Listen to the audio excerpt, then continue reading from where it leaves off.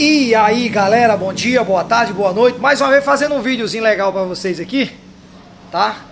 Hoje eu vou falar sobre esses equipamentos aqui, ó. Vocês percebem esses dois aí, ó. Beleza? Eu vou mostrar pra vocês o seguinte: como é que faz pra fazer o check-up Sky de todos os dois aí. Eles são, um é S12 e o outro é S14, certo? Mas aí eu vou mostrar pra vocês, beleza? Então a partir de agora é o seguinte, aqui no controle remoto da Sky aqui, ó. Você vai pegar o controle remoto da Sky, ok? E digitar.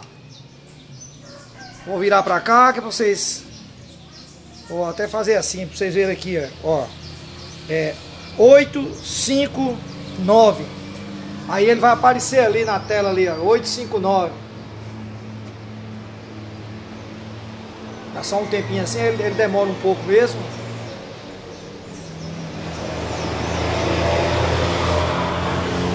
Pronto. Aí ele vai aparecer aqui, ó.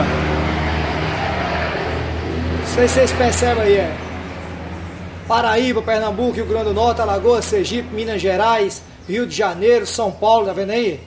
Ele aparece. Então é assim, se você tá na Paraíba, você vai botar PB. Se tá em Minas Gerais, MG, Espírito Santo, ES, entendeu? Então, como aqui nós estamos em Minas Gerais, nós vamos colocar em cima de Minas Gerais aqui, ó. Beleza? Coloca em cima de Minas Gerais e vem no meio aí, ó, no amarelinho, a tecla confirma. Na hora que confirmar, ele vai atualizar os transponders todinho aí, beleza? E aqui diz, ó, níveis de sinais, nível de sinal aprovado, tá vendo? Nível de sinal aprovado, que são os transponders. E aqui está o código de qualidade. Esse código aí é preciso ele, que é para poder estar fazendo a habilitação. E na parte superior aqui, como vocês estão vendo, nessa parte superior está o número do KID dele, que é o número do cartão. Beleza? Espero que eu tenha ajudado a vocês aí. Todos os dois aqui, esses dois equipamentos aqui, ó, tá? Que é o Sky pequenininho, que é o S14 e o S12. Beleza?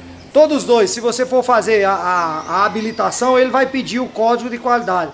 Só que ele só dá código de qualidade, viu, gente? Ele só dá o código de qualidade na hora que os níveis de sinais estiver, a antena estiver divinamente bem apontada para o satélite. Aí ele vai dar o canal do cliente. Na hora que ele cair no canal do cliente ali, você só é digitar 859, beleza? Espero que eu tenha ajudado a todos vocês aí. Um forte abraço aí. Se gostou do vídeo, deixa seu comentário, que é muito importante para o crescimento do nosso canal. Tá bom assim? Feliz ano novo para todos vocês aí, numa boa. Falou, gente. Obrigado por tudo.